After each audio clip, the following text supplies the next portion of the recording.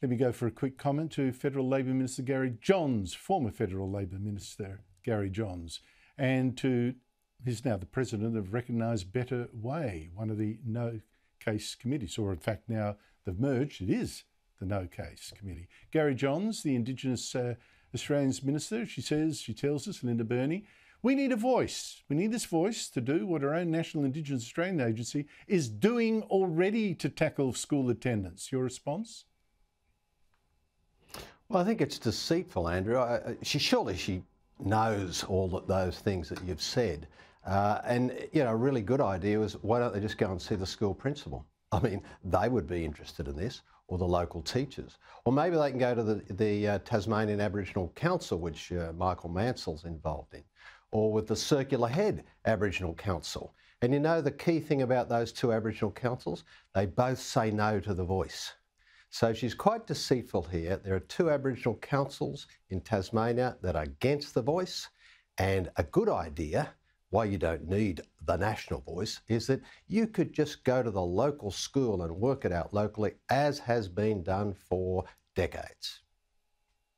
She's sitting on a giant bureaucracy that could be doing all this like yesterday, but she's going around the country giving endless speeches about the voice wanting to do it instead. Like, either sack all those bureaucrats, admit she's a failure, admit they're a failure.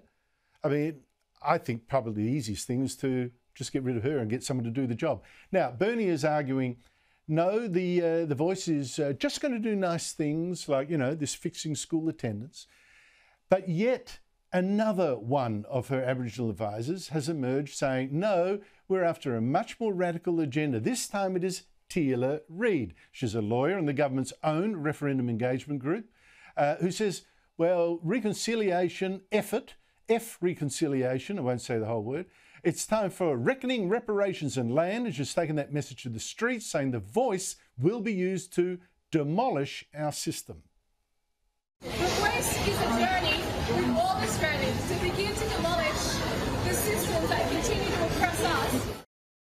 Gary Johns, who's telling the truth about how this voice will be used? Is it the minister or her Aboriginal advisors?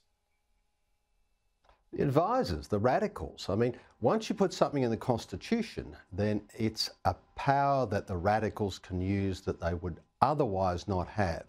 You know, the Parliament right now can act as a damper to the madness of the radicals. But if it's in the Constitution, they will no longer be able to dampen the radicals. That's the danger of this proposition to change the Constitution.